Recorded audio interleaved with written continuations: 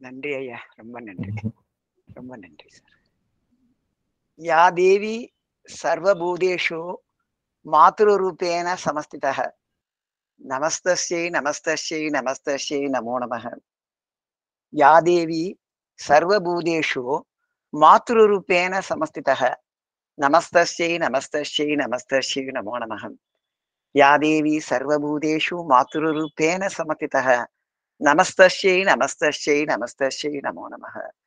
எந்த தேவியானவள் எல்லாவற்றிலும் அன்னையின் வடிவமாக இருக்கிறாளோ அந்த தேவியை வணங்குகிறேன் வணங்குகிறேன் வணங்குகிறேன்.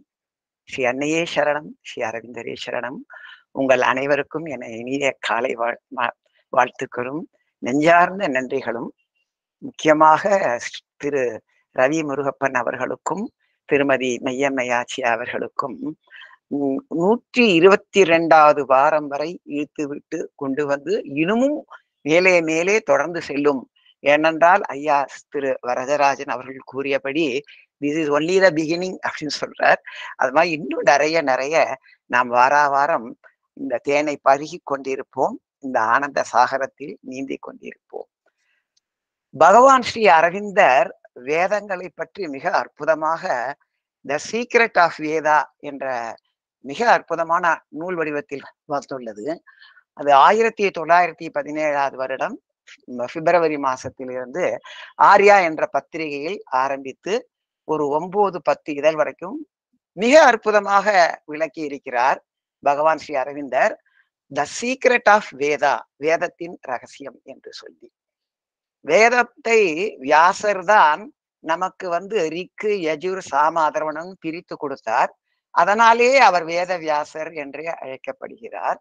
மேலும் அவர் பண்ணது என்னவென்றால் ஒவ்வொன்றையும் எடுத்து மந்திரம், பிராமணம், ஆரண்யகம், உபனிஷதம் என்று மேலும் 4ஆகவும் பிரித்தார்.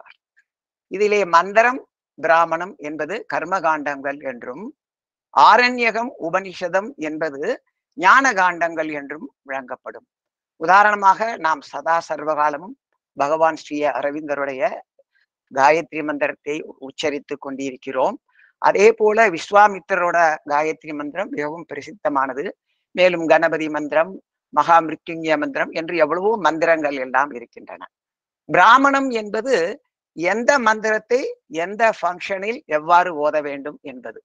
ஒரு வீடு ஒன்று கட்டி நூதன கிரகப்பிரவேசம் என்று பண்ணீர்களே ஆனால் அப்பொழுது என்னென்ன பண்ணுவது, ஒரு திருமணம் ஒன்று வைபவம் நடக்கிறது என்றால் அப்பொழுது என்னென்ன பண்ணுவது என்றெல்லாம்.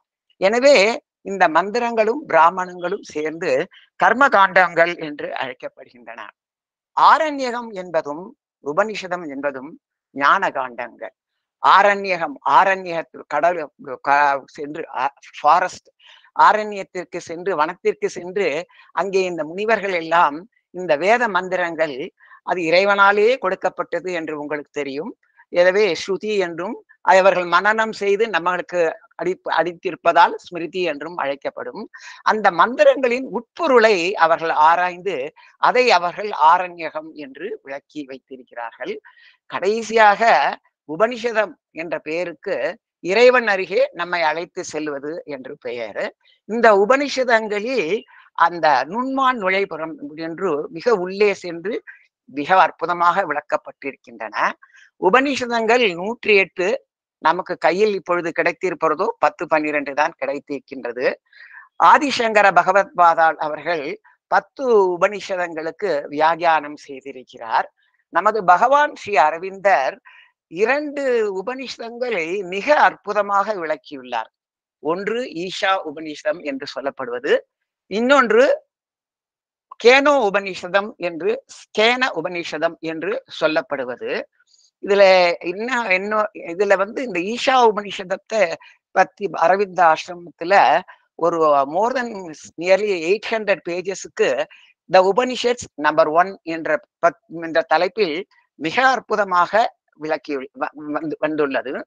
கேனோ உபனிஷதம் என்பதன் தவிர அதற்கு கேனோ உபனிஷதத்துக்கு பகவான் விளக்கங்கள் கொடுத்திருக்கிறார். அது தவிர மேலும் 6 உபனிஷதங்களை எடுத்து அந்த 6 உபனிஷதங்களுக்கு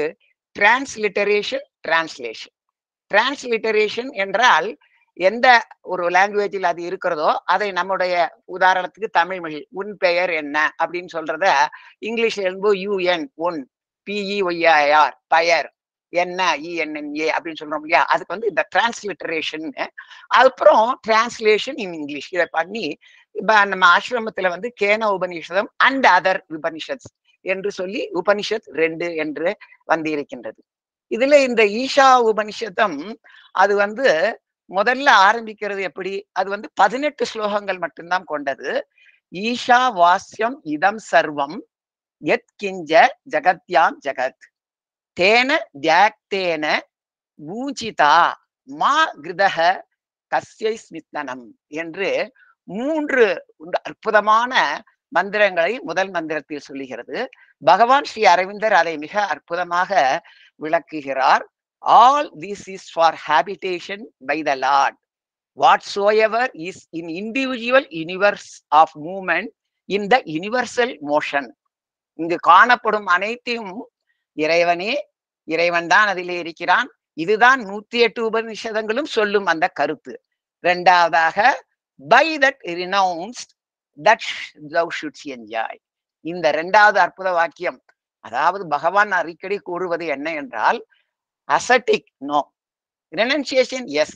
அந்த ரினன்சியேஷன் என்பது துறவு என்பது என்ன என்றால் நம்முடைய உடைமைகள் எல்லாம் துறந்து அல்லது நம்முடைய வாழ்க்கையை எல்லாம் துறந்து ஓடி போவது அல்ல. எஸ்கேப்ஸும் will not give the result தெளிவாக சொல்லுகிறார் அல்லவா அரவிந்தர்.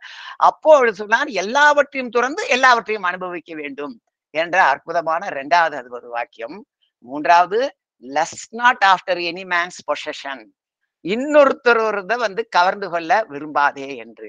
இவ்வாறாக ஈஷா உபனிஷம் 18 ஸ்லோகங்களில் ஆரம்பிக்கின்றது. ஈஷா வாஸ்யம் இதம் சர்வம் என்று சொன்னதனால் இதற்கு ஈஷா உபனிஷத் என்றே பெயர்.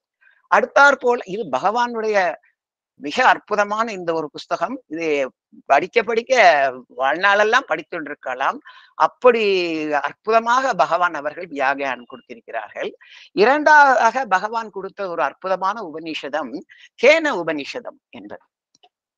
கேன என்றால் என்ன, எல்லாம் யாரால் என்று சொல்லுவது. எப்படி ஈஷா என்பதன் முதல் இதை வந்ததோ அதே மாதிரி இதிலும் கேன அப்படின்றது அதை வைத்து இது வந்தது. இதனோட முதல் ஸ்லோகம் வந்து என்ன அப்படி என்றால் கேனேஷிதம் பததி பிரேஷிதம் மனக, ஏவப்பட்ட மனம் யாருடைய விருப்பத்தால் செல்கிறது. கேன பிராணக பிரதமக பிரைத்தி யுக்தக, முக்கியமான பிராணனை செலுத்துவது யார். கேனேஷிதம் வாச்சமிதாம் வதந்தி, யாருடைய சங்கல்பத்தால் வாக்கு பேசப்படுகின்றது. சக்ஷுஹு ஸ்ரோத்ரஹ க உ தேவோ யுனக்தி, கண்களையும் காதுகளையும் எந்த தேவன் செயல்படுத்துகிறான். அப்போ இந்த கேனோ உபனிஷத்தின் மூலமாக என்ன நமக்கு சொல்லப்படுகிறது என்றால் நமது உடல், அதன் இயக்கங்கள், நமது மனம், அதன் செயல்பாடுகள் அனைத்தும் பிராணன் என்கின்ற ஆற்றலினாயே செயல்படுகின்றது. ஆனால் இந்த பிராணனை யார் இயக்குவது? இந்த மனத்திற்கு அந்த வேகத்தை கொடுத்தது யார்? வாக்கு எதனால் ஏவப்பட்டு விளங்குகிறது? கண் காது என்ற 2 பெயர்களின் மூலம் அனைத்து புலன்களும் சுட்டி காட்டப்படுகின்றன. புலன்கள் யாரால் செயல்படுகின்றன? உடம்பும் மனமும் புலன்களும் பிராணனும் எல்லாம் இயங்குவது யாரால் என்ற கேள்வி. எனவே இந்த கேனோ உபனிஷத்தில் கேன என்ன, எதனால் எதனால் என்று கேள்விப்படுகிறதால் இதற்கு கேனோ உபனிஷதம் என்று பெயர். இந்த கேனோ உபனிஷம் 3 பிரிவாக பிரிக்கப்பட்டுள்ளது. சோ முதல் பிரிவு அதை பற்றிய எல்லா ஸ்லோகங்களுக்கும் பகவான் ஸ்ரீ அரவிந்தர் டிரான்ஸ்லேட் பண்ணி அதை பற்றி மிக அற்புதமாக விவரிக்கிறார். அடுத்தது 2வது பார்ட்டு, அடுத்தது 3வது பார்ட். இப்பொழுது நம்மளது 2வது பார்ட்டு, அதுதான் தேவாசுர யுத்தம். அதாவது தேவர்களும் அசுரர்களும் யுத்தங்கள் செய்து தேவர்கள் வெற்றி பெற்று அசுரர்கள் ஓடி போய் விடுகிறார்கள். இப்பொழுது 33 கோடி கோவர்களும் சேர்ந்து அதை செலிப்ரேட் பண்ணிட்டு இருக்கிறாங்க ஒரே பரம சந்தோஷமாக. அந்த அப்படி இருக்கக்கூடிய தேவர்களில் முக்கியமாக இருப்பவர்கள் 3 பேர்.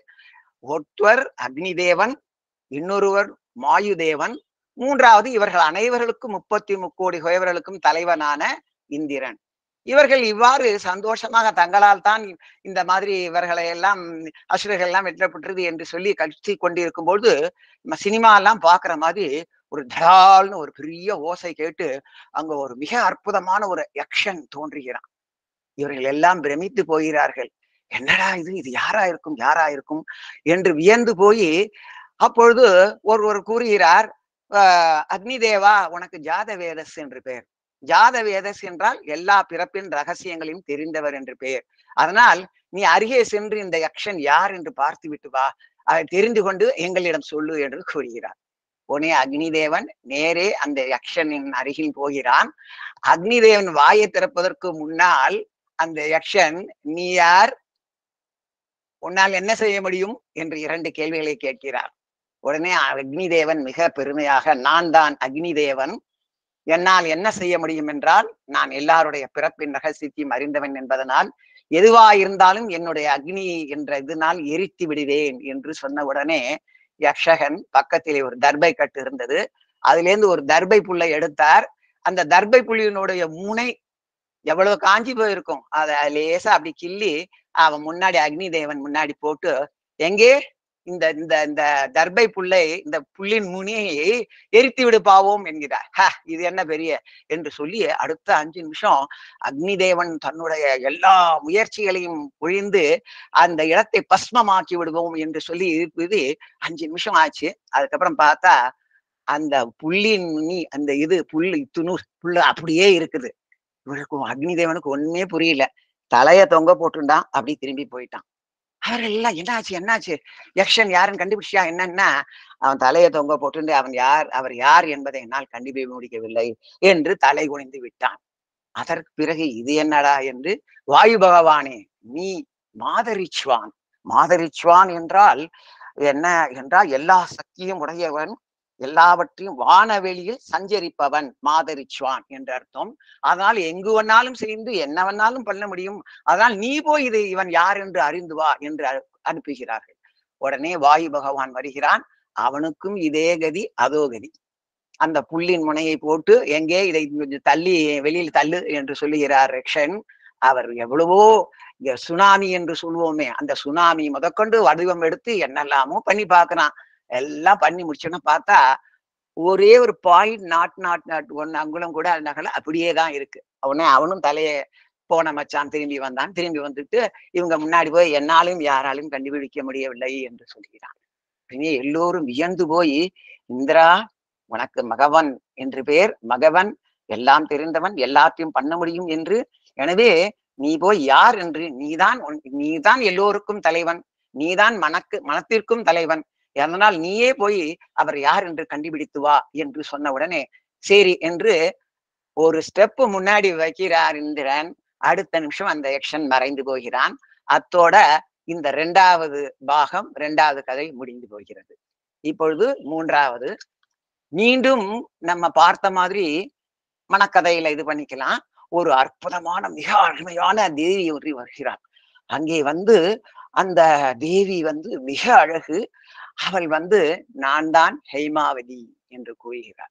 கூறிவிட்டு, நீங்கள் யார் இதற்கு முன்னால் என்று திகைத்து நிற்கிறீர்களே, யாரும் அறியாம முடியவில்லை என்று, அவர்தான் நம் எல்லோருக்கும் மேல சுப்ரீம், த அப்சல்யூட், அந்த இதை பற்றி சொல்லிவிட்டு அவளும் மறைந்து போயிடுகிறார்.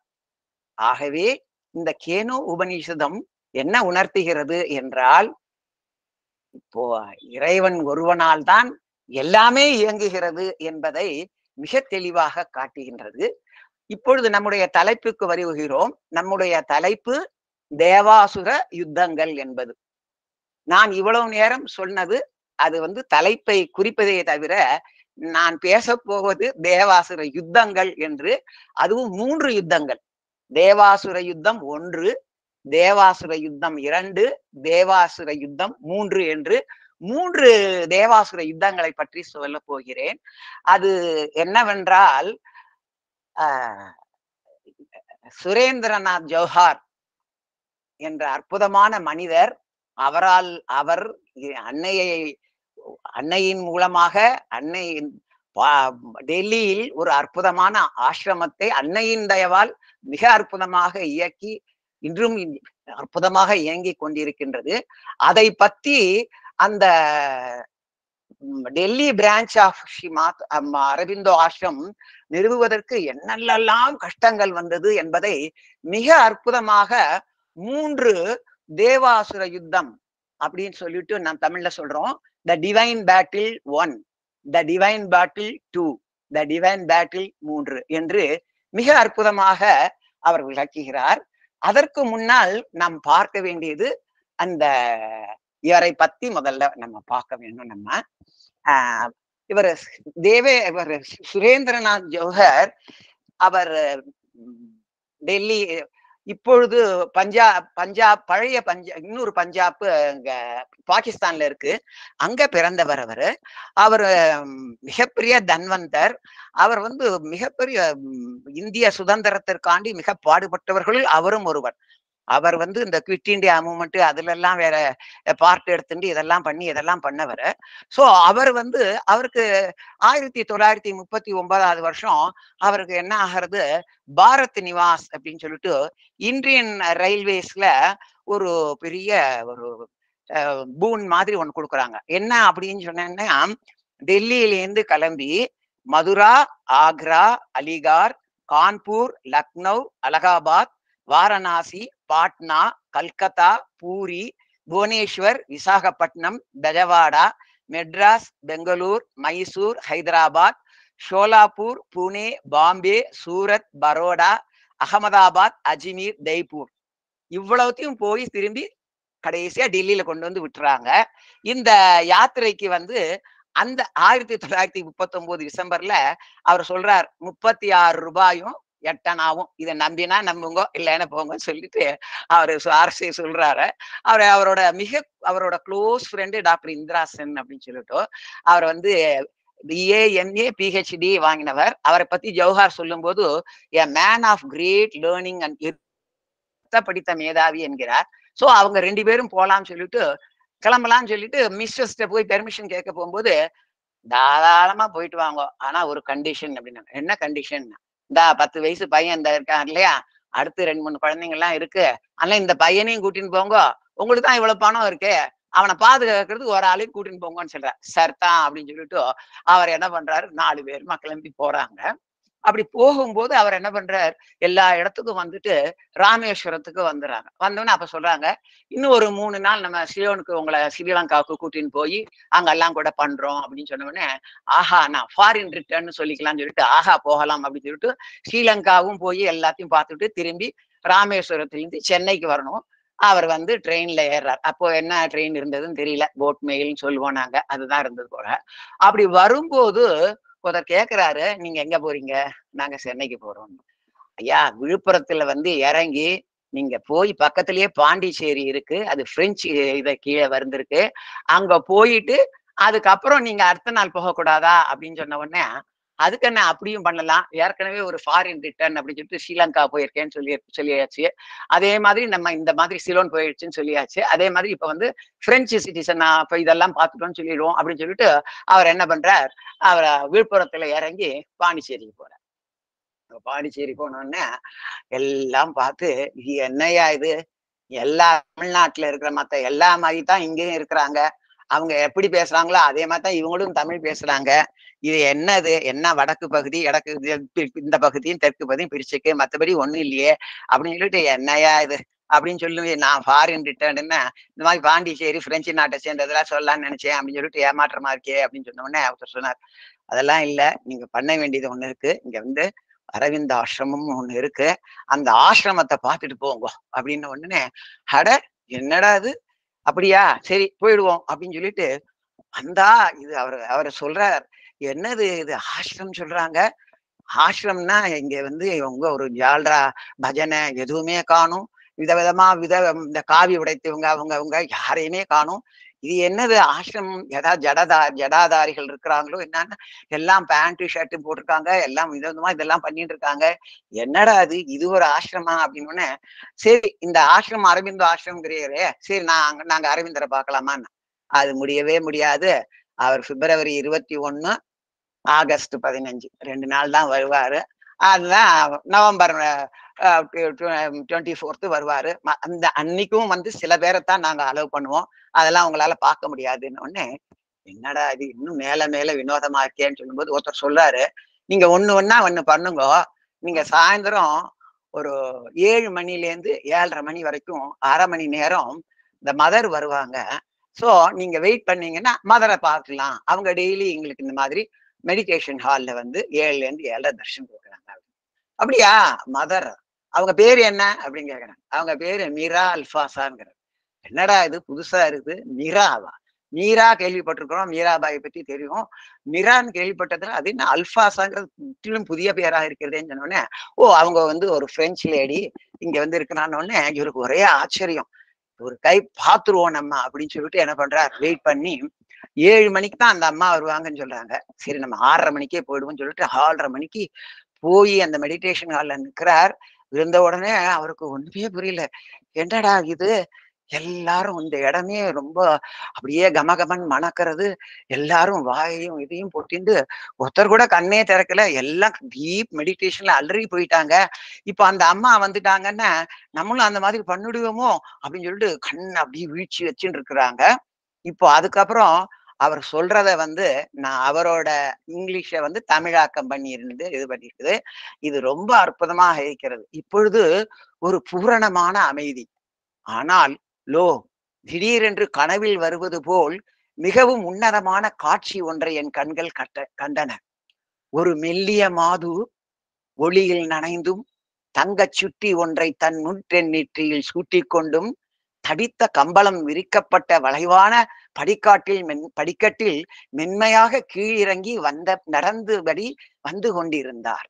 அந்த நடையில் ஒரு ராஜ கம்பீரம் அருளே பொழியும் முகத்திலிருந்து கீழேயும் சுற்றிலும் இருக்கும் இருட்டினை துளைக்கும் ஜொலிக்கும் பார்வையை வெளிப்படுத்தும் கண்கள், மாயாஜால கதைகளில் வரும் தேவதை போன்ற அமைதியும் அழகும் கொண்ட முகத்திலிருந்து ஒளி பரவி கொண்டிருக்க, அந்த சூழல் முற்றிலுமே எவ்வாறு இயற்கைக்கெல்லாம் அப்பாற்பட்டதாக இருந்தது என்றால், ஒவ்வொரு அங்குலமும் ஸ்வர்க்கத்திலிருந்து கீழிறங்கும் தேவதை போன்றே இருந்தார் அவர். என் பார்வையோ அவரை விட்டு சற்றும் விலகாமல் நிலைகுத்தி போய்விட்டது. இப்பொழுது அவர் மாடிப்படியின் கீழே உள்ள பீடத்தின் மீது நின்று கொண்டு தனது பரந்த விழிகளால் அந்த கூடத்தில் இருந்து அனைவரையும் ஒரு கோடியிலிருந்து மறு கோடி வரையிலும் நோக்கினார். சில நிமிடங்களில் அவர் விழிகளை மூடி சமாதி நிலையில் ஆழ்ந்துவிட்டார். மூடிய இமைகளுடன் இன்னும் மிக அழகாக காணப்பெற்றார். அவர் ஒரு சிலை மாதிரி ஆடாமல் அசையாமல் நின்றிருந்த போது எனக்கு அவர் அப்படியே திடீரென்று மேலுலகத்திற்கு பறந்து செல்வது போல் தோன்றியது. அவர் இன்னும் தன் விழிகளை திறக்கவே இல்லை எனினும் எனக்கு அவர் சில இனிமையான செய்திகளை அனுப்பி கொண்டும் சிலரோடோ சில சமயங்களிலோ பரிவர்த்தனை சென்று கொண்டிருப்பது போலவும் அவர்கள் அறியாமலே இதை பண்ணி கொண்டிருப்பது போலவும் தோன்றியது.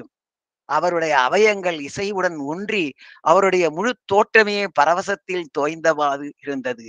ஒளிவட்டமாய் அவரை சுற்றி இருந்த நிம்மதியும் அவரை சூழ்ந்திருந்த தெய்வீகமும் பற்பல வண்ணங்களால் ஆகிய ஒரு சுற்று வட்டமான வானவில் போன்று என் கண்களுக்கு தோன்றியதால் பல அகக்காட்சிகளும் அறிகுறிகளும் என்னுள் உருவாகின. இப்பொழுது திடீரென்று ஒரு புன்முறுவல் அவருடைய இதழ்களில் தோன்றியது. அது மின்னல் வேகத்தில் அவருடைய கண்கள் மற்றும் முகம் முழுவதும் பரவி ஒரு அழகிய மலர் போன்று விரிந்தது. பின் அங்கே மெய்மறந்து இருக்கும் பக்தர்களின் மீது ஆசீர்வாதமும் அருளாவும் கொண்ட இதழ்களாக சொரிந்தது. அவர்கள் மிகுந்த நன்றியுடன் தங்கள் கண்களை திறந்து அவரை நோக்கியவுடன் அதற்காகவே இருந்தது போல சட்டென்று திரும்பி தன் இருப்பிடம் நோக்கி சென்றார். அவர் வரவு எவ்வளவு பேரானந்தமும் மர்மமும் நிறைந்திருந்ததோ அது போலவே அவருடைய செல்கையும் இருந்தது. அவரை துரத்தி கொண்டு சென்ற வேகமான என் பார்வை சற்று நேரத்திலேயே அந்த ஸ்வர்க்க பாதையில் சென்ற அந்த தெய்வீக உருவத்தை இழந்தது. கூடியிருந்தோர் எல்லோரும் கலைந்து சென்ற பின்னர்தான் ஸ்ரீ அன்னை என்ற அந்த பிரெஞ்சு மாதுதான் அவர் என்று அறிந்தோம் என்று அன்னையை முதலாக அவர் பார்த்த காட்சியை அற்புதமாக விவரிக்கிறார். அதன் பிறகு இரவு முழுவன்றும் அவரால் தூங்க முடியவில்லை. மாறி மாறி என்னென்னவோ காட்சிகள் வந்து கொண்டிருக்கின்றது. மறுநாள் காலை கிளம்பி பாண்டிச்சேரியிலிருந்து மறுபடியும் அவர் சென்னைக்கு வந்து யாத்திரையை கண்டினியூ பண்ண வேண்டும். அவர் முத்தாய்ப்பா ஒன்று முறிக்கிறார். இந்த அவர் சொல்கிறார், "this was then the supreme Discovery of my life. The miracle of Sri Aurobindo Ashram, Pondicherry, where I lost my heart and won the soul and the real life." எனது வாழ்வின் மிக உன்னதமான கண்டுபிடிப்பு இதுவே. பாண்டிச்சேரி ஸ்ரீ அரவிந்தாச்சிரம் என்னும் அற்புதம். இங்கே எனது இதயத்தை தொலைத்து விட்டு ஆன்மாவையும் உண்மையான வாழ்வையும் நான் வெற்றி கொண்ட கண்டுபிடிப்பு என்று வியக்கிறார். இப்பொழுது அன்னை அவர்களை பார்த்த உடனே அதற்கு அப்புறம் அவருடைய entire life has totally changed. எவ்வாறு என்றால் 1940 வந்து விட்டது. அதற்கு அப்புறம் அவர் வந்து இன்னும் என்னென்னலாம் நடந்தது. இப்போ நம்ம பார்க்க போறது என்ன அப்படின்னா, ஒரு 20 வருஷம் போல 15, 16, 20 வருஷம் போல 16, 15 வருஷம் போல அவர் இந்த அரவிந்தா ஆசிரம் டெல்லி இதை இது பண்ணுவதற்கு என்னென்ன கஷ்டப்பட்டார் என்பதை எல்லாம் தான் அவர் ஒரு அற்புதமான புஸ்தகம் ஒன்று அதை பற்றி வந்திருக்கிறது. தலைப்பே பாருங்கள், த ஸ்பிரிட்ஸ் மேனிஃபெஸ்ட் ஹோம் என்று போட்டு தலைப்பிலே the story of Sri Aurobindo ashram Delhi branch. இது வந்து அவரோட இதெல்லாம் சொன்னதை வச்சு கம்பைல் அண்ட் எடிட்டட் பை மகராந்த் பரஞ்சபி அப்படின்னு சொல்லிட்டு ஆசிரம் டிவோட்டியது. இது வந்து டெல்லி பிரான்ச் ஆசிரம் வந்து இந்த நூலை வெளியிட்டு இருக்கிறது. அதிலேதான் இன்று நம்முடைய தலைப்பு வந்து தேவ அசுர யுத்தங்கள். தேவாசுர யுத்தங்கள் 1, 2, 3 என்று கூறுகிறார். எனக்கு கொடுக்கப்பட்ட டயத்துக்குள்ள முடிக்கணும். அதனால கொஞ்சம் சுருக்கி விடுறேன் நான். இது அவர் வந்து ஃபர்ஸ்ட் அவர் வந்து இந்த டிவைன் பேட்டில் என்று சொல்லும்போது அவர் வந்து சொல்றாரு, இந்த மாதிரி வந்து இந்த ஆசிரமத்தை வந்து இங்கே நிறைவேற்றி இது பண்றதுக்கு அவரோட வார்த்தையை அப்படியே சொல்றேன். On this particular spot marked the of a long drawn out battle fought on a higher plane. The whole story is so unbelievably fascinating that it looks like a page from the Puranas அப்படிங்கிறார். So சொல்லிட்டு இந்த கதையை பத்தி நான் சொல்றேன். இது வந்து உங்களுக்கு வந்து ரீசன் அண்ட் லாஜிக், காரணத்துக்கும் தர்க்கத்துக்கும் அப்பாற்பட்டது என்று சொல்லி அவருக்கு டிவைன் பேட்டில் 1 எப்படி நடந்தது அப்படிங்கிற வந்து ரொம்ப அதுக்கு அவர் சொல்றாரு. நான் வந்து ஒரு ஆரம்பிச்சு வந்து ஒரு பெரிய இடத்த வாங்கினேன். அந்த இடத்துலதான் இந்த ஆசிரமத்தெல்லாம் உருவாக்கணும்னு நினைச்சேன். அது வந்து 1938 1940க்குள்ள இந்த என்டையர் இடத்தையே இது பண்ணிட்டேன். ஆனால் இந்த இடத்துல ஆரம்பிக்கணும்னு ஆரம்பிச்சது அப்பா எவ்வளவு ஆர்கிடெக்சுரல், பினான்சியல், கவர்மெண்டல் அந்த மாதிரி கட்டுமானத்துக்கு பண தேவைக்கு அரசாங்கத்திற்கு மறுபடி போகிறது, இந்த மாதிரி எவ்வளவோ துயரங்கள் எல்லாம் வந்தன. எல்லாம் ஆச்சு. எல்லாம் பண்ணியும் எனக்கு வந்து மாறி வந்ததுனால என்ன பண்றதுன்னே தெரியல அப்படின்னு சொல்லி வந்தது. அதை பத்தி மேல விவரிக்கிறார். அவர் முதல்ல ஒரு பெரிய இதை கொண்டு கட்டுறார். அதுக்குள்ள யாரும் வர முடியல. சரின்னு சொல்லிட்டு முதல்ல ஒரு இதெல்லாம் அங்க ஒரு 10, 20 பசுமாடை வச்சு இதெல்லாம் பண்ணுவோங்கிறார். அது என்னடான்னா அந்த பசுமாடலை யாரோ தூக்கின்னு போய் திருடிட்டு போயிடுறாங்க.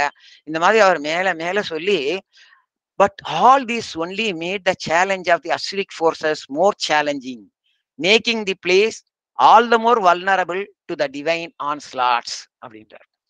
தெய்வீக ரத்த கலரியாவே ஆக்கிடுது அப்படின்னு சொல்றார். அந்த சமயத்துல ஒரு அற்புதம் நடந்தது. அவர் அதை பத்தி ரொம்ப சொல்றார். நான் 1942 வருஷம் ஜெயில இருந்த போது ஒருத்தர் வந்து அந்த ஜெயில வந்து சேர்ந்தார். அவரை வந்து அவர் மேல என்ன ரொம்ப ஸ்ட்ரேஞ்சஸ்ட் திங்ன்னா, அவர் எந்த இதுக்கு கீழே வந்து அவர் இது பண்றதுன்னு யாருக்குமே தெரியல. அது நாங்கள்லாம் வந்து இந்த மாதிரி காங்கிரஸ் சார்பில் இது போட்டிவிட்டோம், நாங்க இது அப்படிலாம் சொல்லுவா. இந்த ஸ்டேஞ்சு இந்த ஆளோட பேர் என்ன யாருக்குமே தெரியல, பேரண்டேஜ் என்ன தெரியல, அவரோட அட்ரஸ் என்னன்னு தெரியல, அவர் என்ன வேலை பார்க்குற ஒண்ணுமே தெரியல. அதனால அவரை என்ன பண்றதுன்னே தெரியல. ஆனா ஜெயில போட்டுட்டாங்க. அப்படி நான் 1942 சந்தித்த அந்த மனிதர் வந்து 1955 வருஷம் நேர என் முன்னாடி வந்து நின்றார். நின்னது மட்டும் இல்ல, அவர் சொன்னாரு, "ஐ அம் எ டிவைன் மெசஞ்சர்" அப்படின்னு சொன்னாராம். சொன்ன உடனே நான் ஒரு தேவதூதன் சொன்னாராம். இவரு என்னடா அது அப்படின்னு சொல்லிக்கும்போது, அவர் வந்து, "நான் வந்து போயிட்டு வரேன்" அப்படின்னு சொல்லிட்டு போயிட்டு, இன்னும் அவர பத்தி சொல்ல முடியல. ஒரு 1 நாள், ஒரு 2 நாள் கழிச்சு வர்றாரு. வந்தா கை அந்த இதெல்லாம் கிழிஞ்சு இருக்கு, இதெல்லாம் இருக்கு. அப்ப அவர் டக்குன்னு சொல்றாரு, "இந்த இடத்துல வந்து ஒரு பெரிய சண்டையெல்லாம் நடத்தினேன். இந்த சண்டையோட முடிவுல வந்து கட்டாயம் வந்து நல்லா தான் நடக்க போறது. ஆனா இன்னும் அது முடியல" அப்படின்னு சொல்லிட்டு மறுபடியும் போயிட்டாரு. மறுபடியும் அவர் வரும்போது பார்த்தா, அவருக்கு வேஷ்டி அந்த போட்டிருக்கிற சட்டை எல்லாம் கிழிஞ்சிருக்கு, இதெல்லாம் கிழிஞ்சிருக்கு. அவர பார்த்துட்டு அவர் சொல்றாராம், "அப்பாடா! ஆப்பரேஷன் எராடிகேஷன் என்னால ஆரம்பிச்சது, இந்த முடிந்து விட்டது" அப்படின்னு சொல்லிட்டு, "இனிமே நீங்க எல்லாம் உனக்கு நல்லதா நடக்கும்னு" சொல்லிட்டு, எப்படி வந்தாருன்னு தெரியல, எப்படி வந்தாருன்னு இல்ல, அப்படியே மறைந்து போயிட்டாரு. இவரு இதுக்கு அப்புறம் என்ன ஆயிடுத்து அப்படின்னு சொன்னேன்னா, கட கட கட கட கடன்னு பாசிட்டிவா அந்த இடமெல்லாம் ஆகி இதெல்லாம் வருது. அதுக்கு நடுவுல வந்து இவர் வந்துண்டு போயிண்டும் இருக்கிறாரு. அவரோட வேலை இதெல்லாம் வேற இருக்கு. ஒரு பெரிய இதெல்லாம் இது பண்ணியிருக்காரு அவரு. அப்புறம் வந்து மதர்ட்ட போய் இது பண்ணி, திடீர்னு வந்து மதர்ட்ட எவ்வளவோ இதெல்லாம் இந்த மாரி வந்துருது. என்னால என்ன பண்றதுன்னு தெரியல அப்படின்னு சொல்லும்போது, மதர் ஒண்ணு சொல்றா, அத என் வாழ்நாள்லயே மறக்க மாட்டேன்னு சொல்றாரு. மதர் வந்து அவர்ட்ட சொல்றார், "but why? This place will house the Sri Aurobindo ashram, Delhi branch. And there certainly will be a shrine for which I have been keeping Sri Aurobindo's precious relics." இத கேட்ட உடனே அவருக்கு அப்படியே புல்லரிச்சு போயிடுறது. அடடா! மதர் வந்து அரவிந்தோட ரிலிக்ஸ் எல்லாம் நான் பத்திரமா வச்சுட்டு இருக்கேன். இந்த இடத்துல ஆசிரம் உருவாக போகுது. அதுல இத வைக்க போற அப்படின்னு சொன்னத உடனே அப்படியே பிரமிச்சு போயிடுறார். அந்த பிரமிப்போடயே திரும்பி வரார். பை த டைம் இந்த டிவைன் மெசஞ்சர் போயிட்டாரா, அப்புறம் தட தட தட தட தடன்னு கட கட கடன்னு நம்பவே முடியாத மாதிரி எல்லாத்துக்கும் நடக்கிறது. அத பத்தியெல்லாம் ரொம்ப அற்புதமா விவரிக்கிறார். குறிச்சிட்டு கடைசியில ஆஷ்ரம் உருவாக போகிறது. அவர் போயி, "மதர் இந்த மாதிரி நான் வந்து இந்த டெல்லி பிரான்ச்சுக்கு நான் இதெல்லாம் எல்லாம் அரேஞ்ச் பண்ணிட்டேன். ஓப்பனிங் டேட் மட்டும் நீங்க தான் ஃபிக்ஸ் பண்ணி குடுக்கணும்" அப்படின்னு சொன்ன உடனே, மதர் வந்து சொல்றா, ஆ 12th February 1956. That is the day the Delhi branch of Sri Aurobindo ashram will open அப்படின்றார். உடனே இவர் வந்து, "mother, Y not 21st February 1956, which is an auspicious day because it is your birthday" அப்படிங்கிறார். உடனே மதர் சொல்ற விஷயத்த பாருங்கோ. 12 and 21 R one and the same thing. There is no difference. அப்படி சொல்லிட்டு 12 persons can sit in meditation on that day. It is an old belief that if 12 persons join in solemn prayer, the prayer is granted. Thus, the Delhi branch of Sri Aurobindo Ashram was established and solemnized. அது வந்து அவர் ரொம்ப அற்புதமா எழுதுறார். எப்படி வந்து முன்ன பின்ன தெரியாதவங்கலாம் வந்து உதவி பண்றாங்க. என்ஜினியர்லாம் வந்து அழகா கட்டட இது பண்றாங்க. ஆர்க்கிடெக்சரல்ஸ் எல்லாம் இது இப்படி இருக்கணும், இது இப்படின்றாங்க. சானிட்டரி இன்ஜினியர் ஒருத்தர் வந்து இதெல்லாம் பண்ணி இதெல்லாம் பண்றா. இப்படி போய் எல்லாம் பண்ணி கடைசி இந்த மாதிரி இது உருவாயிடுது அப்படின்னு சொல்லிட்டு முடிக்கும்போது இந்த தேவாசுர யுத்தம் நம்பர் 1 அத முடிக்கிறார். It is not a மியர் coincident but a vivid demonstration if one where needed of the truth of the mother's historic message that the supermind has descended, ushering humanity into the supramental age and the ashuric forces are on the retreat. அப்படின்னு சொல்லி தேவாசுர யுத்தம் 1 முடிச்சுட்டார். அப்புறம் தேவாசுர யுத்தம் 2ன்னு ஆரம்பிக்கிறார். அது இன்னும் ரொம்ப இன்ட்ரெஸ்டிங்கா போகிறது. அது வந்து இது வந்து இன்னைக்குமே நடந்ததில்ல. முன்னாடி நடக்க போற அந்த இத பத்தி இது சொல்றாரு. அப்போ அவர் சொல்றார், மதர் வந்து அப்பப்போ லெட்டர் எழுதி இதெல்லாம் பண்ணி பெரிய பிளான் எல்லாம் குடுத்து அனுப்பிச்சு, இத இப்படி பண்ணணும், இது இங்க இது இருக்கணும், அந்த ரிலிக்ஸா வைக்க வேண்டிய இடம் இது அதெல்லாம் சொல்றாரு. இவர் வந்துட்டு, என்னடா அது எனக்கு நான் ஆஃப்டர் ஆல் வந்து எனக்கு தெரிஞ்சதெல்லாம் வந்து நான் ஒரு இந்த கில்னு அது இதெல்லாம் வச்சு வித்துட்டு இருக்கேன். அத வந்து கவர்மெண்ட் டெண்டர் வாங்கி இதெல்லாம் பண்ணி என்னோட பிசினஸ் விருத்தி ஆயிட்டு போயிட்டு இந்த மாதிரி பண்ணிட்டு இருக்கேன். இதெல்லாம் வந்து என்ன பண்ணுவேன் அப்படின்னு எனக்கு ஒரே பயமா இருந்தது.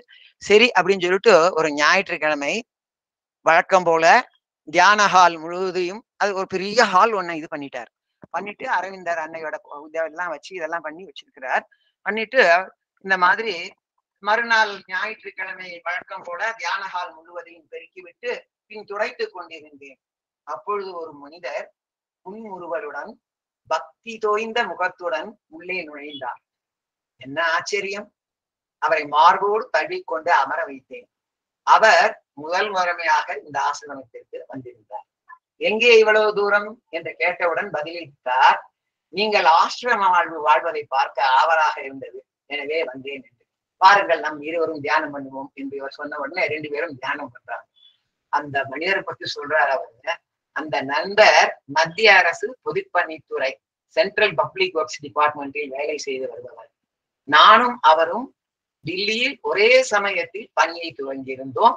நான் வியாபாரத்தில், அவர் மெட்ரிகுலேஷன் மட்டும் படித்து CPWDயில் சென்ட்ரல் பப்ளிக் ஒர்க்ஸ் டிபார்ட்மெண்டில் ஒரு மேற்பார்வையராக போர்மேன் என்று வாழ்வை தொடங்கியவர். நான் CPWDக்கு சுண்ணாம்பு முதலிய விற்பனை செய்து கொண்டு அவருடன் வாழ்நாள் முழுவதும் இணைபிரியா நட்புடன் பழகி வந்தேன். அவர் பொறியாளர் பட்டமோ படிப்போ இல்லாவிடனும் மிகுந்த கடின உழைப்பாலும் தன் வேலை மேல் இருந்த மற்றற்ற ஆர்வத்தினாலுமாவே படிப்படியாக முன்னேறி மேற்பார்வை பொறியாளராக சூப்பரண்டெண்டிங் இன்ஜினியர் ஆனார். அதுவே ஓர் அரிய சாதனையாகும். வேலைக்கு அர்ப்பணிப்பு, டிவோஷன், சின்சியரிட்டி, நேர்மை, நொபிலிட்டி, உன்னதமான பெருமை ஆகிய அவருடைய பண்பினால் நான் மிகவும் கவரப்பட்டு அவரை நேசித்தேன், பெருமையடைந்தேன். அவருடைய பேர் பூரன்சந்த். பாருங்க, அவருடைய பேரு பூரணச்சந்தன், பூரன்சந்த். அவருடைய விசுவாசத்தையும் பூரண அர்ப்பணிப்பையும் கௌரவித்து பிரிட்டிஷ் அரசாங்கம் அவருக்கு ராய் சாஹிப் என்ற பட்டத்தை வழங்கி இருந்தது. அப்படின்னு சொல்லிட்டு அவர் 2 மணி நேரம் தியானம் பண்றாராம். கடைசியாக அந்த தியானம் கலைந்தவுடன், இப்படி மணிக்கணக்கில் தியானம் செய்ய எங்கு கட்டியது என்று கேட்டேன். ஏனெனில் ஒரு பொதுப்பணித்துறையில் வேலை செய்பவர் இவ்வளவு ஒரு தவ வலிமையுடன் தியானத்தையும் சமாதியையும் அற்புதமாக செய்வது என்பதை கற்பனை பண்ணக்கூட என்னால் இயலவில்லை. காலையில் மிகவும் சீக்கிரம் இருந்து வீட்டிலேயே பல மணி நேரம் தியானம் செய்வது, தியானத்தில் ஈடுபது வழக்கம் என்ற அவருடைய பதில் என்னை மேலும் மேலும் மகிழ்வடைய வைத்தது. இறைவனே பூரணச்சந்திரரை அனுப்பியதாக அவரிடம் கூறிய நான் ஸ்ரீ அன்னையை அனுப்பியிருந்த திட்டங்களையும் வரைபடங்களையும் காண்பித்தார். உடனே அவர் டில்லியில் உள்ள எல்லா பளிங்கு மண்டபங்களையும் நிறுவியதெல்லாம் அவருடைய வேலையாததனால் முதலிலிருந்து முற்றிலுமாக ஸ்ரீ அரவிந்தர் நினைவு மண்டபத்தை நிறுவுவது என்னுடைய பொறுப்பு என்றார். என்ன இது அற்புதமா, மந்திரமா! இப்பொழுது பூரணச்சந்து தலைமை நீதிபதி மன்றம் கட்டும் பொறுப்பிலே இருந்தார்.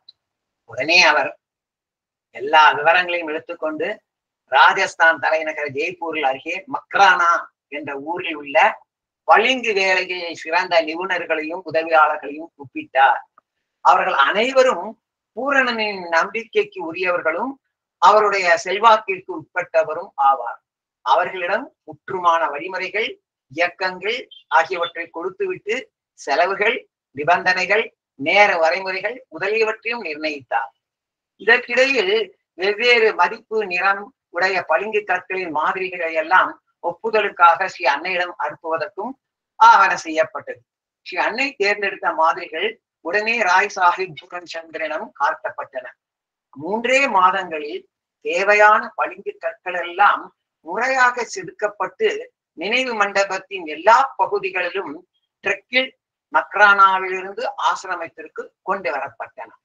பிறகு ஒரே மாதத்தில் ராய் சாஹிப் பூரன்சந்தன் வரிகாரிகளிலும் மேற்பார்வையிலும் தகுந்த முறையில் இடத்தில் சேர்ந்து வடிவமைக்கப்பட்டன. சுமார் 982 கிலோகிராம் இடையில் மிகவும் கனமான கூம்பாக கியூப் நடுவில் உள்ளது வடிவடைந்தது. ஒரு கிரேனின் மூலம் கைதேர்ந்த நிபுணர்களால் இது தக்க இடத்தில் பொருத்தப்பட்டது. அதை செய்தவர்கள் எல்லாம் தலைமை நீதிமன்றம் செய்து கொண்டும் இருந்தனர். இந்த இடத்துல ஒரு பியூட்டிஃபுல் ட்விஸ்ட் வருது பாருங்க. நினைவு மண்டபம் தயாராக இருந்த நிலையில் எதேச்சையாக பார்த்த நான் அதிர்ந்து போனேன். ஏனெனில் பகவானுடைய சின்னங்கள் 4 புறங்களிலும் தவறாக செதுக்கப்பட்டிருந்தன. கூம்பை இனி வெளியே எடுத்துவிட்டு மீண்டும் செதுக்க இயலாது. ஏனெனில் நிலத்திற்கு கீழே 2 அடி ஆழத்தில் சிமெண்ட்டும் கான்கிரீட்டும் சேர்ந்த கலவையில் அது இறுகிவிட்டது. அதுவரை செய்த வேலைகள் எல்லாம் வீணாகிவிட்டதே. இதை சரி செய்வது என்பது மிக கடினமான பீதியடைய செய்யும் வேலை என்றோ. இதை எவ்வாறு செய்ய என்பதை என்னால் யோசனை செய்யவோ ஒத்துக்கொள்ளவே உள்ளவோ இயலவில்லை. அதே சமயம் என்னை தேற்றிக் கொள்ளவும் முடியாது. I could not compromise also on this particular issue அப்படின்றார் அவர். அடுத்த நாள் காலை ராய் சாஹிப் பூர்ணச்சந்திரம் நான் எல்லாவற்றையும் விளக்கியதும் அவர் ஆறுதல் அளித்து விட்டு, இந்த பூம்பை மீண்டும் பகுதி பகுதிகளாக பிரித்து உடைத்தெடுத்து தோண்டி எடுத்து மக்ரானாவில் சரி செய்யப்பட்டு அங்கீகரப்பட்டு உரிய முறையில் கைவினைஞரின் உதவியால் மிகவும் செய்ய உறுதியளித்தார். ஏன் இவ்வாறு நடந்தது என்பதை ஆராய்ந்து பார்க்கையில் மக்ரானாவில் உள்ள நிபுணர்கள் தங்கள் உற்சாக உறுதியாலும் கற்பனா சக்தியாலும் மேலும் அழகுபடுத்துவதாக எண்ணிக்கொண்டு இவ்வாறாக செய்துவிட்டனர் என்று தெரிய வந்தது. ஸ்ரீ அன்னை பகவான் அரவிந்தருடைய சின்னங்களின் பின்னால் உள்ள மறைமுக முக்கியத்துவத்தையும் எந்த சூழலிலும் மாற்றவே கூடாது, should not have been altered under any circumstances என்பதையும் அவர்கள் அறிந்தனர். இதுக்கு அடுத்த பேரா பாருங்க, என்ன அற்புதமா சொல்றார். என் மனதின் துயரமும் இதயத்தின் கூக்குரலும் ஸ்ரீ அன்னையை எட்டிவிட்டது போலும். நாங்கள் மிகுந்த ஆவலுடன் விவாதித்துக் கொண்டிருந்த போது பாண்டிச்சேரியிலிருந்து ஒரு நீண்ட தந்தி ஒன்று ஸ்ரீ அன்னையிடமிருந்து ஆச்சரியகரமாக வந்தது. Relics will be placed under the tube, not over the tube under the lotus as previously directed. Sri அரவிந்தரின் நகம், தலைமுடி முதலியவை கூம்பிற்கும் கீழே வைக்கப்பட வேண்டும். முற்சொன்னவாறு தாமரைக்கும் கீழே கூம்பிற்கும் மேலே அல்ல. இவ்வாறு வந்த தந்தியை கண்டதும் இதுவரையில் இருந்த பதட்டம், கவலை, துன்பம், ஆங்ஸைட்டி, அன்ஹாப்பினஸ் எல்லாம் மறைந்து போயின. ஏனெனில் எப்படி பார்த்தாலும் கூம்பினை உடைத்து வெளியே எடுத்து ரிலிக்ஸ் வைப்பதற்கு செய்துதான் ஆக வேண்டியிருந்தது. இப்போது புதிய கூம்பு செய்வதற்கும் தகுந்த முறையில் ஸ்ரீ அரவிந்தர் சிம்பல் வைப்பதற்கும் மக்ரானாவில் உத்தரவும், அதாவது ஆர்டர்ஸும் வழிமுறைகளும் இன்ஸ்ட்ரக்ஷனும் கொடுக்கப்பட்டன. அவ்வாறே செய்யப்பட்டு சீக்கிரமே அன்னையின் ஆணைக்கேற்ப நினைவு சின்னங்கள் கீழே வைக்கப்பட்டும் ஷ்ரைன் மேலேயும் வைக்கப்பட்டது. இவ்வாறாக தேவாசுர யுத்தம் 2 முடிந்தது. ஆனால் உணர்வு தளத்தில் திருவுருமாற்றம் ஏற்படும் வரை இந்த யுத்தம் தொடர்ந்து நடைபெற்று கொண்டிருக்கும் போல் தோன்றியது அப்படின்னு 2வது தேவாசுர யுத்தத்தை முடிக்கிறார். அதற்கப்புறம் எல்லாம் நல்லா ஜம்ஜம்னு நடந்துட்டு எல்லாம் பிரசிடென்ட் அப்போ வந்து ராஜேந்திர பிரசாத், அவரால் அந்த பர்டிகுலர் தினத்துல வர முடியாது அப்படிங்கறதுனால வைஸ் பிரசிடென்டா ராதாகிருஷ்ணன், சர்வப்பள்ளி ராதாகிருஷ்ணன் இருந்தார். அவர் வந்து அதை பத்தி எல்லாம் நிறைய போட்டோஸ் எல்லாம் அனுப்பிச்சு இந்த புத்தகத்துல ரொம்ப அற்புதமா எல்லாத்தையும் விவரிச்சிருக்கிறார். அதுக்கப்புறம் 3வது தேவாசுர யுத்தம் ஆரம்பிக்கும். இந்த தேவாசுர யுத்தம் 3வது வந்து என்ன அப்படின்னா, இவருக்கு வந்து என்ன ஒரு ஆசை அப்படின்னு சொன்னா, டெல்லிக்கு யாரு வந்தாலும் எங்க போவாங்க அப்படின்னா ஒரு சில இடங்கள்லாம் இருக்கு.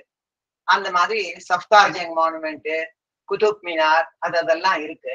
அதனால இந்த இடத்துக்கு எல்லாரும் போயிட்டு வருவாங்க. இப்போ அந்த நடுவுல வந்து இந்த ஆசிரமம் வந்து அமைக்கப்பட்டுள்ளது. அதனால இவருக்கு என்ன ஆசைன்னா, அப்போ இந்த என்டையர் ரோடு முழுவதற்கும் ஸ்ரீ அரவிந்தோ மார்கன் பேர் வச்சா என்ன, ஆஹா அப்படின்னு சொல்லிட்டு இவருக்கு தோணி, சரி அப்படியே பார்ப்போம் அப்படின்னு சொல்லிட்டு ஆரம்பிக்கிறார். ஆனா ஆரம்பிச்சா 3 வருஷம் அது இழுத்துட்டே போறது. இதுல வந்து ஷாம்நாத் அப்படிங்கிறவர் மேயரா இருந்தார் இங்க ஆரம்பிக்கும் போது. அவர் வந்து இவருக்கு ரொம்ப ஜூனியர் பொலிட்டிக்கல் லைஃப்ல. ஆனால் முல்தான் சென்ட்ரல் ஜெயில வந்து இந்த சிவில் டிசோபீடியன்ஸ் மூவ்மெண்ட்ல 1930ல என்னோட கூட இருந்தவர் அவர். அதனால நான் யாரு பண்ணிடுறேன் அப்படின்னு சொன்னாரு. ஆனா மேயர் பதவிங்கிறது 1 வருஷம் தான். அதனால அவரை வந்து எவ்வளவோ ட்ரை பண்ணி பார்த்தேன், நீ கவலைப்படாத, அடுத்து ஸ்ரீ நரசூருதீன் வராரு, அவர் ஒரு பெரிய பாரிஸ்டர், ஸோ அவர் தான் மேயராக ஆகிடுவார். ஸோ அவரும் இவருக்கு வந்து ஜூனியர் அட்வொகேட்டா இவரோட கேசஸ் எல்லாம் குவிட் இந்தியா மூவ்மெண்ட் எகேன்ஸ்டா கேஸ் அரசாங்கம் பிரிட்டிஷ் அரசாங்கம் போட்ட கேஸ் எல்லாம் இந்த காங்கிரஸ் சார்பில் பர்டிகுலர் நம்ம ஜவஹர் சார்பில் இருந்தாலும் அவரும் இவருக்கு ரொம்ப க்ளோஸ் ஃப்ரெண்டு. அதனால மறுபடியும் அவரோட நிறைய நேரம் உட்காந்து சரி பண்ணி பண்றார். அதுக்குள்ள என்ன ஆயிடுத்து அப்படின்னு கேட்டீங்கன்னா, ஒரு வருஷம் ஆயிடுத்து. அப்ப வந்து முனிசிபல் கார்பரேஷன் என்ன பண்ணும்போது அவர் அடுத்தவரோட பீரியட் வந்துடுத்து. ஆனா என்ன இந்த மாதிரி வந்து what is there to think R discuss, I would rather, it would be rather a privilege for the corporation to name the road as Sri Aurobindo Mother அப்படின்னு சொல்லிட்டு அந்த ஃபைல் எல்லாம் எடுத்து ரொம்ப ஸ்ட்ராங்கா எழுதுறார். எழுதி பண்ணித்தான் ஆகணும்னு சொல்லி முடிக்கிறார். அதுக்குள்ள அவரோட பீரியட் முடிஞ்சு போயிடுச்சு.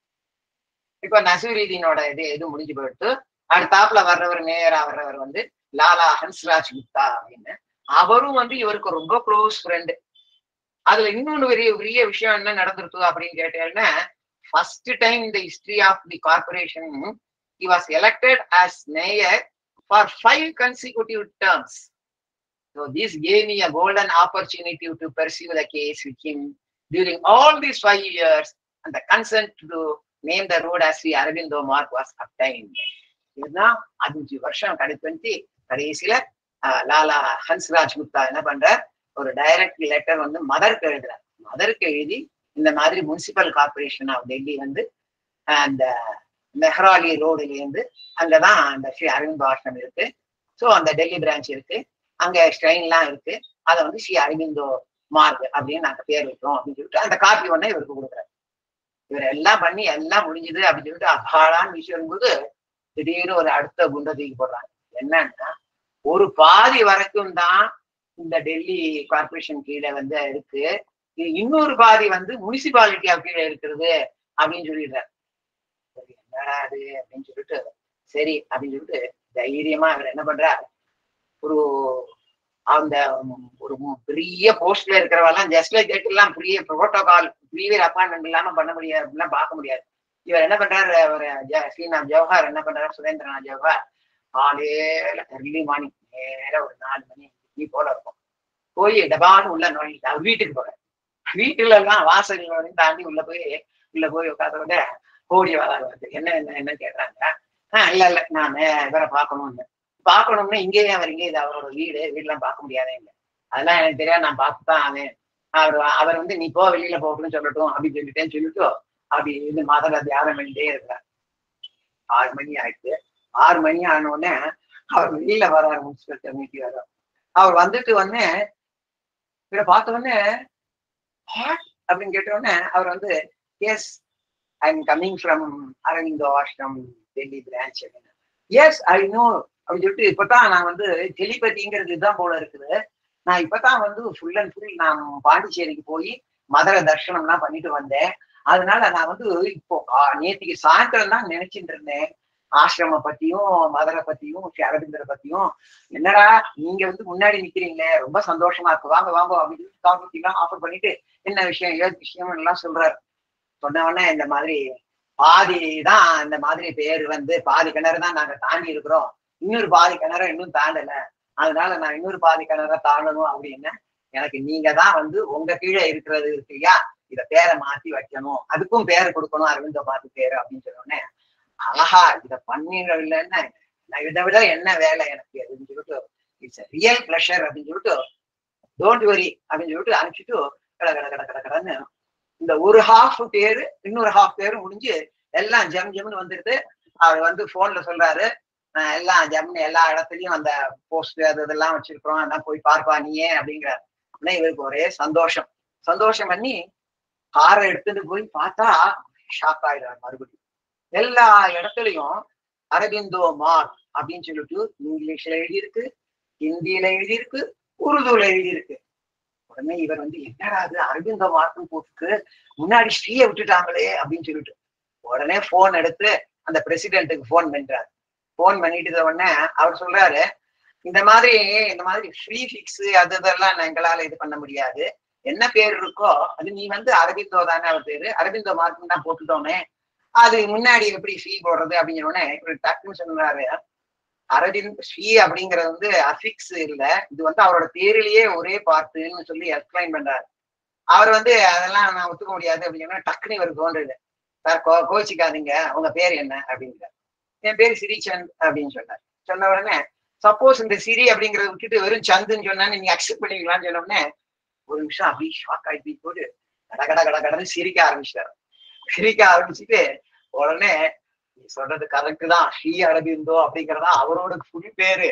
சிரி சந்துன்னு என் பேர் வந்து சந்துன்னு சொன்னா நான் ஒத்துக்க மாட்டேன், அது மாதிரிதான் இது அப்படின்னு சொல்லிட்டு ஜாமுன்னு கடை முடிச்சு எல்லா இடத்துல இருக்கிறதுலயும் ஸ்ரீ அரபிந்தோமார் ஸ்ரீ அரபிந்தோமார் ஸ்ரீ அரபிந்தோமார் அப்படின்னே பேர் மாட்டி எல்லாம் பண்ணி முடிச்சுட்டாங்க. அப்படின்னு சொல்லிட்டு அவர் சொல்றார், this is the culmination of the story and the தேவாசுர யுத்தம் 3 அப்படின்னு சொல்லிட்டு அப்புறம் எழுதுறார், new Delhi the capital of India and a metropolitan city has become a Mecca and there is a regular flow of official and non-official visitors to Delhi from India and all over the world. Everyone who comes to Delhi goes to or is taken to see Qutub Minar. This is a must and everyone has to go through the entire highway to Aurobindo Mother. Although I have not read any of the voluminous works of Sri Aurobindo, his philosophy and yoga, I feel proud that I have put everyone on Sri Aurobindo Mother, not only for the present, but also for the future.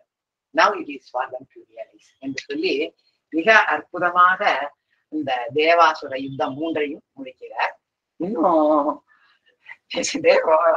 அந்த மாதிரி இந்த ரொம்ப 2 விஷயத்த மட்டும் சொல்லிட்டு, ஏற்கனவே time ஆயிடுச்சு, 2 விஷயத்த மட்டும் சொல்லிட்டு இந்த தேவாசுர யுத்தங்கள் முடிச்சிடுறேன்.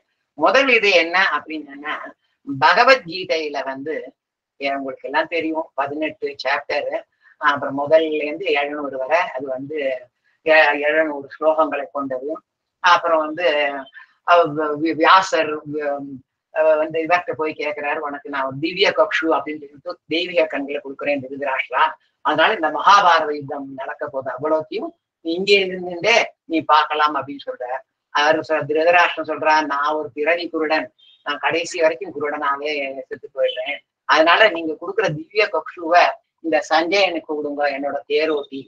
அவன் வந்து அந்த அப்படி அதை பார்த்து அவன் சொல்லுவாங்கிற அதாதாஸ்து அப்படின்னு சொல்லிட்டு திருதராஷ்டிரனோட தேரோட்டி சஞ்சயன், அவன் சஞ்சயனுக்கு அந்த திவ்ய கக்ஷு கொடுத்த உடனே அவன் வந்து அந்த மகாபாரத யுத்தத்தை சஞ்சயன் வந்து இவருக்கு விவரிக்கிறான். அதுல முதல் ஸ்லோகம் வருது, திருதராஷ்டிர உவாச்ச அப்படின்னு சொல்லிட்டு முதல் ஸ்லோகம் வருது, தர்மக்ஷேத்ரே குருக்ஷேத்ரே மம சமவேத யூத்சுஹு மாமவச்சைவ பாண்டவச்சைவ கிம் அகுர்வதி சஞ்சய.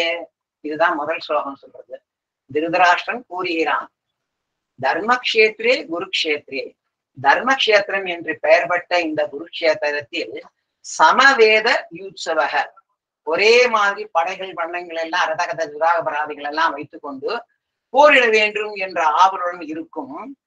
மாமவ செய்வ, என்னுடைய 100 கௌரவர்களும், பாண்டவ செய்வ, என் தம்பி பாண்டவர்கானே அவனுடைய 5 புதல்வர்களும் பாண்டவர்களும், கிம் அகுர்வதி சஞ்சய, இப்பொழுது என்ன செய்து கொண்டிருக்கிறான் என்று முதல் ஸ்லோகம் சொல்லுது. அதுல என்ன பியூட்டி அந்த முதல் ஸ்லோகத்துல என்ன வெளிப்படையா பார்க்கும்போது இது வந்துதான் தெரியுது. அதாவது எக்ஸோடெரிக்னு சொல்றது. எசோடெரிக்னு அர்த்தத்தை பார்ப்போம். இன்னி தேதி வரைக்கும் நம்முடைய உள்ளமான கோவில், நம்ம உடம்போ கஷேத்திரம், இந்த கஷேத்திரத்துல இருக்கக்கூடிய அந்த உள்ளமான கோவில சதா சர்வ காலமும் நம்ம இறைவனை தியானிக்க முடிகிறதா அப்படின்னு பார்த்தாங்க இல்லை. அங்க இந்த பக்கம் கௌரவர்கள் சார்பில் காம குரோத மத லோபாதிகள் சொல்லிட்டு அந்த பக்கம் அந்த அசுரர்கள் மாதிரி அவங்க சண்டை போட்டு இருக்காங்க. இந்த பக்கத்துல நம்ம உயர்ந்த லட்சியங்கள், நல்ல இது, நம்ம இதெல்லாம் சேவையெல்லாம் பண்ணணும் அப்படின்னு சொல்லிட்டு தேவர்கள் மாதிரி நமக்குள்ள. ஆக இந்த தேவாசுர யுத்தம் அப்படிங்கிறது இந்த நிமிஷத்துக்கு நமக்குள்ள இங்க கேட்டு இருக்கிற ஒவ்வொருடைய உள்ளத்திலையும் நடந்து கொண்டுதானே இருக்கிறது. அப்போ இந்த தேவாசுர யுத்தத்துல எப்படி வெற்றி கொள்வது, எப்படி நமக்கு வெற்றி கிடைக்கும் அப்படின்னு கேட்டீங்கன்னா, பகவான் கிருஷ்ணர் அதுக்கு கடைசி ஸ்லோகத்துல அதே சஞ்சயன் மூலமாக ஆன்சரும் கொடுக்குறார். சஞ்சயன் சொல்றான், எத்திர கிருஷ்ணோ எத்திர தேவேந்திர கிருஷ்ணோ எத்திர பார்த்த தனுத்தரோ தத்திர ஸ்ரீ விஜயபூதி நிதி நமக அப்படின்னு சொல்லிட்டு, எங்கே வெற்றிக்கு அதிபதியான கிருஷ்ண பகவான் இருக்கிறாரோ அவர் பக்கத்திலேயே வில்லை எடுத்துக்கொண்டு தனஞ்சயன் என்று சொல்லக்கூடிய அந்த இவன் இருக்கிறானோ, அங்கேதான் விஜயலட்சுமி இருப்பாள், அங்கேதான் நல்ல நீதி இருக்கும், அங்கேதான் அஷ்டலட்சுமி குடியிருப்பார் என்று சொல்கிறார்கள் என்று சொல்லி முடிக்கிறார். நமக்கு இந்த ஸ்லோகத்துல நமக்கு எனக்கு என்ன இது அப்படின்னா, அந்த கிருஷ்ண பகவான் இருக்காரே, அவர்தான் நமது பகவான் ஸ்ரீ அரவிந்தர். நம்மெல்லாம் நர, அவர் நாராயண அப்படின்னு இப்படி நர நாராயண ஸ்வரூபமா இருந்து பகவான் ஸ்ரீ கிருஷ்ணர் இருக்கிறார், நம்ம அவர் கூடவே இருக்கோம். அப்போ நமக்கு கட்டாயம் நம்ம தேவ அசுர யுத்தத்துல நம்ம தானே வெற்றி கொள்வோம். எனக்கு ஒரு 10-12 வருஷத்துக்கு முன்னாடி நடந்த ஒரு காட்சி எனக்கு முன்னாடி ஞாபகம் வருகிறது. அதோட இதை முடிச்சுக்கிறேன். அது என்ன காட்சி என்றால், நாங்க பத்ரிநாத்துக்கு போயிருந்தோம். அந்த பத்ரிநாத் இதுக்கு போகும்போது எல்லாம் அரேஞ்ச் பண்ணிட்டாங்க. இவங்களை டிராவலர்ஸ் ஒரு ட்ரிப்ளிகேன்ல இருந்து டிராவலிங் இதன் மூலமாக நாங்க ஒரு 60-70 பேர் போயிருந்தோம். அதுல இந்த ஒரு முக்கியமான ஒரு எல்லாமே அவங்களே அரேஞ்ச் பண்ணிட்டாங்க. அது என்னன்னா, அங்க ஒரு கபால தீர்த்தம்னு சொல்லிட்டு அக்னிகுண்டம், அப்படி கொதிக்கிற வெந்நீர் மாதிரி வரும். அதுல குளிச்சுட்டு எய்த்தாப்புலயே அந்த பித்ருக்களுக்கு பிண்டம் போடுறது அப்படின்னு சொல்லிட்டு சொல்லுவாங்க. எல்லாம் அது அப்போ அந்த பண்டிட்டு, அப்போ நார்த் இந்தியன் பண்டிட்டு அவரு, நாங்க ஒரு 30-40 பேர் எல்லாம் அப்படியே உட்கார்ந்துட்டு இருக்கோம். இது பண்ணிட்டு அவர் சொல்ல ஆரம்பிக்கிறார். இந்த மாதிரி எய்த்தாப்புல பாருங்கன்னு காமிக்கிறார். அங்க பெரிய தூரத்துல 2 பெரிய மலை இருக்குது. அவர் சொல்றார், இதுதான் நர நாராயண பர்வதம் அப்படின்னு சொல்றாரு. இந்த நர அப்படிங்கிறது தான் நம்ம, நாராயணங்கிறது தான் சிவ விஷ்ணு. அந்த மலையிலேருந்து கடகடன்னு வந்துட்டு இந்த உங்க எய்த்தாப்புல இருக்கே, இதுதான் அழகானந்தா நதி அப்படின்னு சொல்லிட்டு, அந்த நீங்க உங்களோட அம்மா அப்பா தவசத்துக்கெல்லாம் நீங்க அப்பா வகையில 3 6 பேரு, அம்மா வகையில 3 6 பேரு 12 பிண்டம் வைப்பீங்க.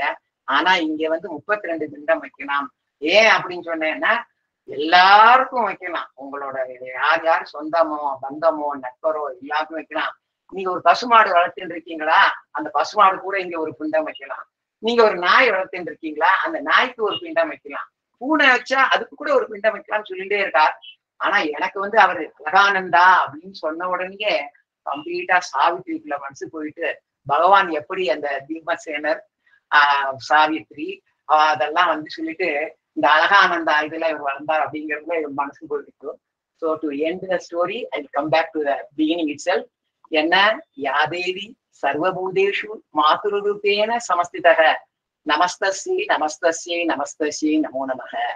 எந்த தேவியானவள் எல்லாவற்றிலும் அன்னையின் வடிவமாக இருக்கின்றாளோ அந்த தேவியை வணங்குகிறேன். அன்னையே சரணம், அரவிந்தரே சரணம். நன்றி ஐயா, நன்றி.